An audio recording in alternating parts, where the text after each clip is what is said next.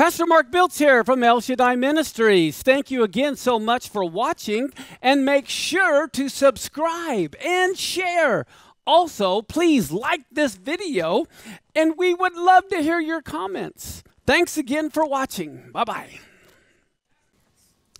Okay, right now, you're going to see the most amazing chart in all of history. I'm telling you. I am not only going to show you the 6,000 years, for the last 6,000 years. If I were to ask you, 600 BC was what year on the Jewish calendar? Well, now you know. On this one chart, I have all 6,000 years. You can look at any date in red. Red is BC, black is AD, and you will see in blue what year it was on the biblical calendar. And I can prove this mathematically as well, because if you look at the bottom, the year we're in, 5782, is 2022. So on this one chart, you can look at any year in AD or BC and know exactly, because 3761, if you look at 3761, that's when the Jews say it started. Okay, that would be one Anno Mundi for the Jew. Well, you'll see 3761 minus 11 is 3750. That's why I have the 11 there. Okay, so I have everything is matched up mathematically. No one can prove this wrong. It's all math. And so right now you have on one page, you can instantly know any year in history since Adam, what year it is on the Jewish calendar. Okay. I mean, isn't that amazing? Just one page. You got 6,000 years of history on one page. And we're giving it away for free. Okay. I should have copyrighted it. Okay, so now are you ready to have some fun? Here we go. But wait, there's more. I'm skipping some things here because I've already laid the foundation. But here we go now to the flood. Okay, do you see the flood? Okay, we know it happened in 1656.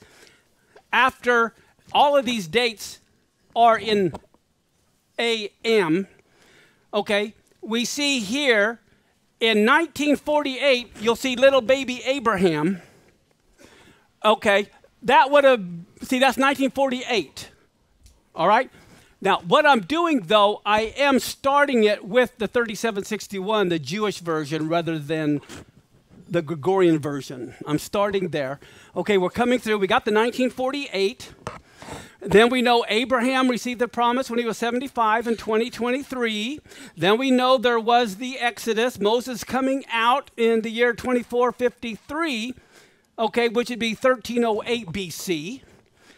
Okay, then you see the foundation of the temple was laid, 2933, which was 828 BC if you're using our pagan calendar. And then here we go, there it is. It was right after he laid the foundation of the temple when Rome is founded. It's about 70 years later. Okay, Rome was founded right there. Now what happens? The temple is destroyed, and what year is it? 3361. Everyone see that? Okay, I already did the details before we got here, so you'd believe me when I'm telling you how we got here. Okay, so now what happens? We see the foundation of Rome was 753 BC. Now look, here comes Caesar Augustus, and here he says it's 708. Okay, we know it's 3,716 years from Adam if we base it on the Jewish calendar today.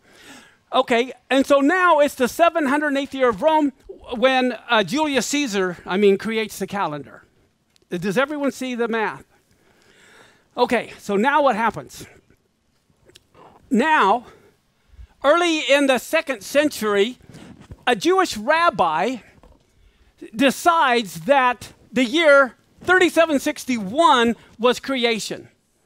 So if you want to know when the Jewish calendar began, it actually began in about the middle of the 2nd century when a rabbi said, let's try to figure out when creation was. So that's the year he came up with it. He's the guy that decided that it was 3761. Okay, is everyone following me? Okay, now, here we go. Here's what most people don't know because they don't know history. That's the Julian calendar was being used. But a new emperor came, and his name was Diocletian. Okay, so it was the year 4044 from Adam on the Jewish calendar, but it was 284 AD on the Gregorian calendar. But what do we find? Diocletian decides, I'm going to make up my own calendar, so it's now year 1 of the year of me. And so he calls it 1 AD, but that's not Anno Domini, it is Anno Diocletian. So in the year 284 AD, no one knew it was 284 AD because we hadn't created the calendar yet as being born from Christ. That didn't exist at this time. So everyone in Rome had to change their calendar. Instead of the founding of Rome, it's now the beginning of the reign of Diocletian. Okay, so what happens? All right, comes the year 325. What do we know about the year 325 AD? Constantine. Guess what? Constantine didn't know it was 325 AD. It hadn't been created yet. As far as Constantine was concerned, if he knew about the biblical calendar, it'd be 4085. If he had stayed on the Roman calendar, it'd be 1087. But everyone in the day of Constantine knew it as the year 41 Anno Diocletian. No one in the world of the Roman world, everyone knew it as 41, the 41st year of Anno Diocletian. That's all they knew. Matter of fact, watch what happens. We jump all the way over to 4285 since creation, 532 AD, which was 1278 from the founding of Rome. We have a monk named Dionysius in 247 AD on our calendar. Okay, Diocletian is long dead. It's been several hundred years.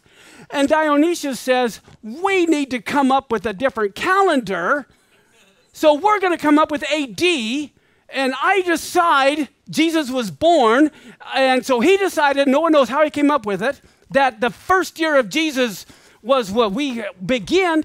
And he said the first year of my calendar is 247 from Jesus' birth.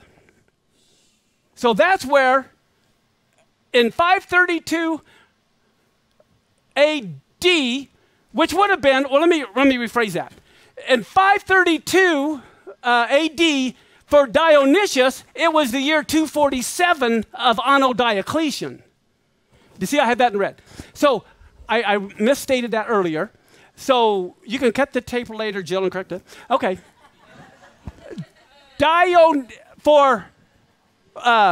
Dionysius, it was the year 247 of the Diocletian calendar. Do you realize America's only been a nation for 200 and some years? As long as we've been a nation is how long they have been using the Diocletian calendar. The Gregorian calendar hadn't been invented yet. Okay, so here we have Dionysius, this Catholic monk, in 532 AD, doesn't know it's 532 AD. For him, it's 247 AD of Anno Diocletian. And then what happens? Okay, he decides that we want to create when Jesus was born, and that is when he came up with 532. Okay, so in 532 AD is when Dionysius decided it was 532. Our calendar with AD did not begin until the year 532. Okay, and Dionysius is the one who started it, but there's one problem with Dionysius. He doesn't know math. He has no 0 to 1.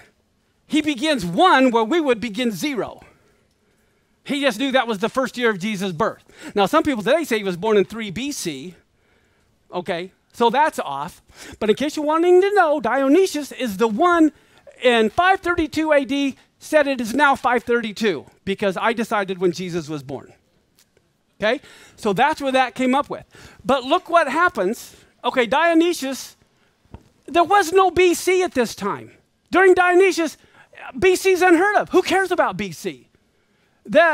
Now, the Jews cared clear back there, when creation was, but the nations could care less until Dionysius in 532 AD that decided this year is 532 from Jesus' birth. And so what happens? In 731 AD, there's a man named Bede, and he decides we need to make a BC also. So we didn't have a BC until the year 731, which is now almost 4,500 years since creation. And Bede decides that it's 3952, that arrow. He says it's 3952 is when Adam and Eve were created.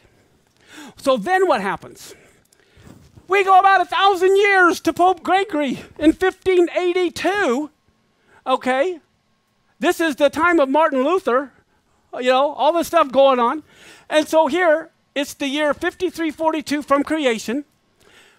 Pope Gregory knows it is 1582, and he goes, oh my goodness, the equinox is not matching up with our calendar.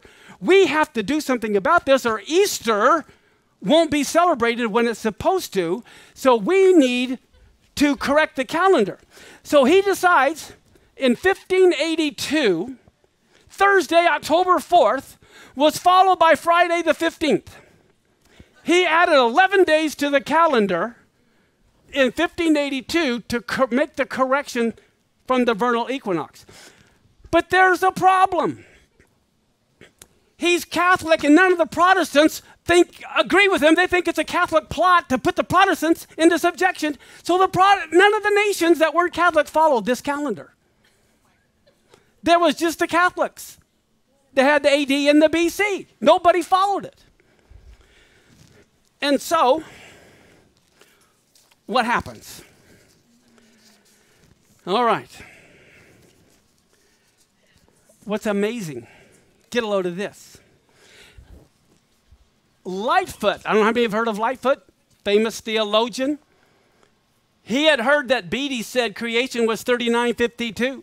Lightfoot said, no, he's wrong. It's 3926 BC. So here we have Lightfoot saying that creation isn't in 3952, it's in 3929. So now creation is there.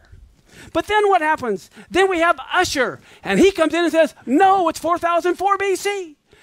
So we got the Christians all over the map on when it started. They're all picking different dates, and maybe because he wrote a book, everyone went with Ussher. So that's where the 4004 BC came from in the year 1650. But as I said, this is all a big Catholic plot. Okay, so therefore, what happens? It wasn't until 1752 that the United States and Britain accepted the Gregorian calendar. It hasn't been that long ago. But what did they have to do? They had to correct their calendar. Therefore, Wednesday of 1752 on September 2nd, it was followed by Thursday, September 14th. They added 12 days. And so this is the calendar we're using and where it came from.